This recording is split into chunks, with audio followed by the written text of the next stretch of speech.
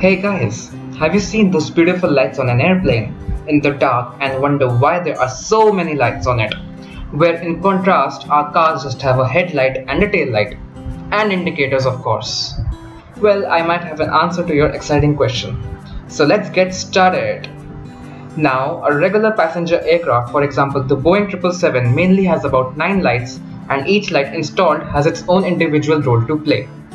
The first set of lights are the navigation lights, which are located at the leading edge of the wingtip. These are red and green in color and denotes the port wing or the left wing and the starboard wing or the right wing respectively.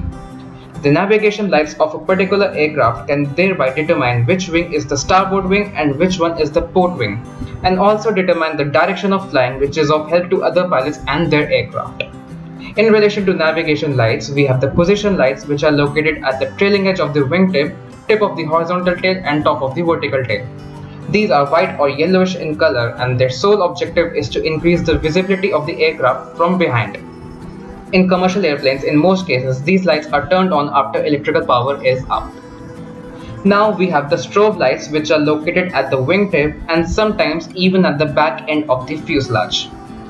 As seen in this video, these lights are white in color and they blink constantly. These lights are used when the aircraft is ready for takeoff and remains on till the aircraft has reached its destination and left the runway of the destination airport. Next comes the beacon lights, which are commonly known as the anti-collision lights and are located on the upper part of the fuselage. These lights are red in color and they also blink in regular intervals. These lights on the aircraft indicate that the engine is in the running condition and the aircraft will soon be in motion or is already in motion. Next, we have the logo lights, which are located at the tip or on the surface of the horizontal tail, which is also known as the horizontal stabilizer. These are white lights and, as the name says, are used for illumination of the logo which is there on the vertical tail or the vertical stabilizer. Now comes the wing lights, which are located at the leading edge of the wing root. These again are white lights and are used for illumination of the wings, engines and pylons, which are used to join the engine with the wing. These lights typically help when taking off or landing during night hours and also help to inspect the engine's wings when under maintenance or visual inspection. Next, we have the wheel well lights, which are located on the nose and main landing gear of the aircraft. These lights are yellowish in color and are used for inspecting the landing gear when inspection needs to be carried out during night hours, obviously. Now coming to the runway turn off lights, which are located at the nose landing gear or sometimes at the leading edge of the wing root. These are white lights and provide side and forward lighting while the aircraft is taxiing or when the aircraft has just landed and left the runway, and thus provides better visibility.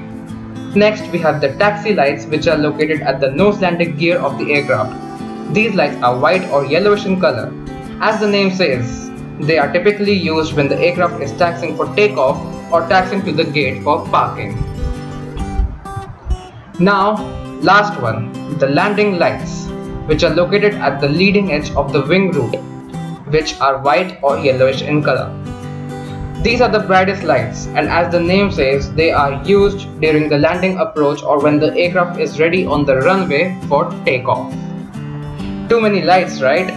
So here's a summary picture for you all, which should make you comfortable with aircraft lights.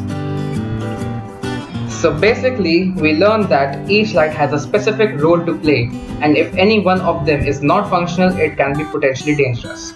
Maybe that's why we call these airplanes as an example of marvelous engineering. And next time when you're on board an aircraft, you'll have the idea of each and every light and would be able to see them, provided you're sitting on the window side.